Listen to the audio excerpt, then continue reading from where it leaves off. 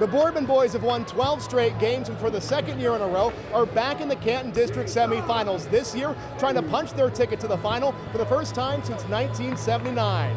Former Warren Harding head coach Andy Volakovich leading Canton McKinley these days. Bulldogs out in front early, ahead to Brent Walker, who hammers it home with the right hand. McKinley up 3 at the break, but Boardman would get going in the third. Derek Anderson the drive, outside to Ethan Anderson, who drills the deep jumper. Next possession, the two hook up again. Anderson sticking it once more. Spartans with the lead. Boardman fans loving it. Later in the third, Spartans out running, ahead to Derek Anderson, driving up and under, gets it to go off the glass. Spartans up 5, but the Bulldogs would get red hot from 3. Mackay Smith open on the far wing for 3. Yes. Then it's Smith, this time from the near wing for another. Got it. Then Smith driving, stops, pops, and drops down another triple. Bulldogs hot shooting moves them past Boardman. Spartans finish a historic season at 22-2. There's a kid that's going to step up that you're maybe not completely ready for. 13 for them. He was on a scouting report, but